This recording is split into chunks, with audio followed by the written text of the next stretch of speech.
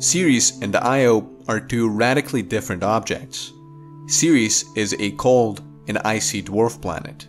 It is mostly geologically dead, so its surface is incredibly distorted. It is accumulating impact craters due to a lack of geological activity. Ceres has a diameter of about 950 kilometers, meaning that the Moon has a diameter 3.5 times longer.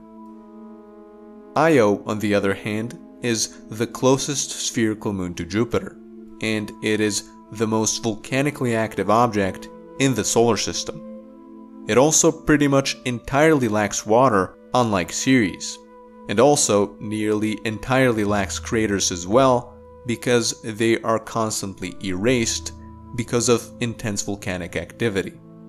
Io is also much larger than Ceres. With a diameter of about 3,650 kilometers, its diameter is by about 170 kilometers longer than that of the Moon. So then what would happen if Io and Ceres suddenly switched places and swapped the exact same stable orbits? So Io, because it would switch places with Ceres, would then appear in the asteroid belt. It would find itself between Mars and Jupiter. This would mean that it would be at a distance about 3 times further away from the Sun than the Earth. It would by far be the largest object in the asteroid belt, taking up most of the mass. All of that intense volcanic activity of Io would eventually come to a stop, as suddenly there wouldn't be Jupiter and the rest of the moons that cause tidal heating. Friction that generates heat within its interior would stop, and therefore volcanoes wouldn't be able to spew hot molten rock onto its surface.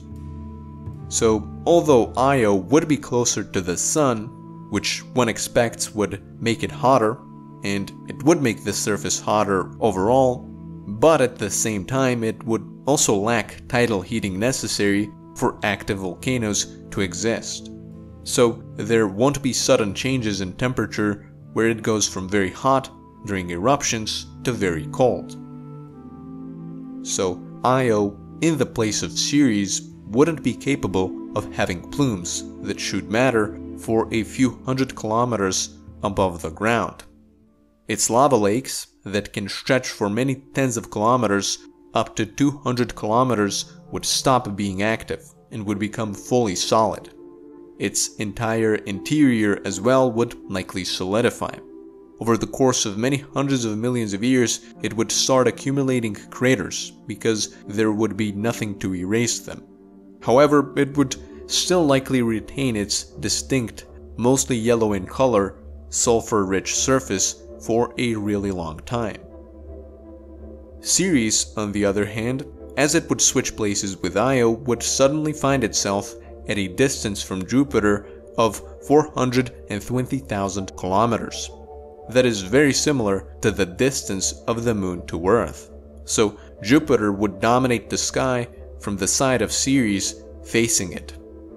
Also, Ceres would then be further away from the Sun compared to its previous location in the asteroid belt. It would be about 5 times further away from the Sun than the Earth. So Jupiter and the rest of Jupiter's large spherical moons would start pulling on Ceres. That would create immense friction within Ceres and thus heat.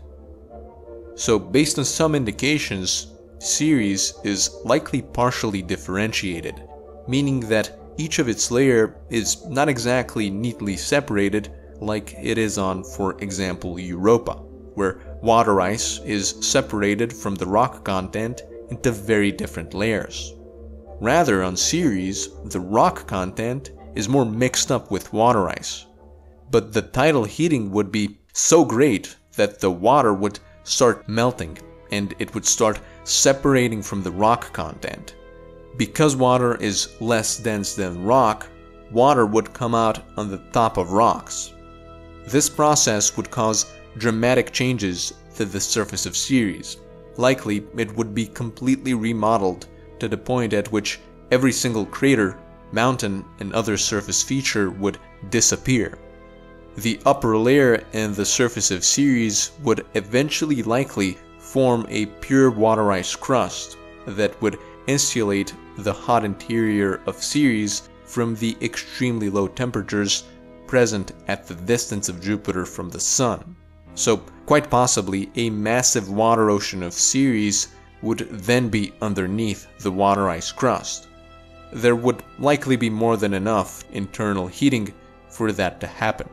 Ceres at that point would be unrecognizable, and it would start looking more like Europa and Enceladus. It would start forming an uncountable amount of huge cracks. Also, yes, it would most likely start having volcanoes like Io, but they would likely be on the rocky floor of the ocean. They would heat up the water to a very significant degree.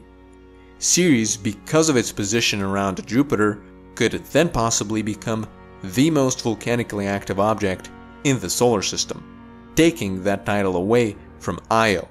That would also then cause for Ceres to have massive plumes in which water particles reach incredible heights. Over time, Ceres might even be able to develop some life form in that ocean. Now, Ceres getting an ocean, or at least a massive ocean, because of sudden immense heating, is not actually something that is guaranteed. Mimas is an object that orbits Saturn at a distance significantly closer than Enceladus. They are both similar in size, and both have lots of water in their composition. So one would expect that Mimas also has a huge active ocean that would create massive surface cracks and active plumes like on Enceladus. But Mimas simply doesn't have indications that it has an immense and a very active ocean. The surface doesn't show it. It's heavily cratered. Now, Mimas might still have an ocean, it's just that there is something causing for the indications of it to not show up on its surface. In the case Mimas doesn't have an ocean, it may be due to a lack of salt, since salt lowers the point at which water freezes, meaning less heating is required for water to stay liquid.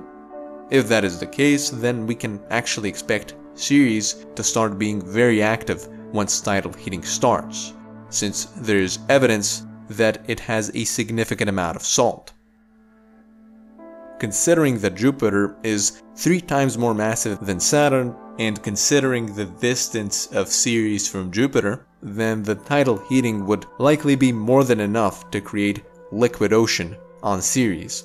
Just maybe the activity could be so intense that water completely leaves Ceres over time, although that would inevitably happen to Ceres anyways during the red giant phase of the Sun. Overall, what can be understood is that if Io switched places with Ceres, Io would, over time, start looking slightly more like Ceres. The lack of geological activity would cause that because of crater accumulation. While with Ceres, the probable scenario is that it would start looking more like Europa and Enceladus.